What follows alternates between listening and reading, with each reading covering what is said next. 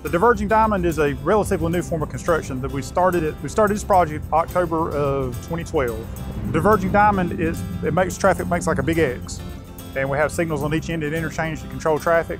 It increases safety and decreases congestion, and as you can see, this is a pretty busy intersection. Once we open traffic, we're going to have signage and pay markings that guide you to the interchange. The interchange will be radically different than anything people normally encounter, but the good thing about it is we're going to have pavement markings that guide you and tell you which way to go. A lot of people are concerned that when you get to the intersection, because you can cross over the left side of the road, you can be driving on the wrong side of the road. And a lot of people are concerned I'm going to be heading into oncoming traffic.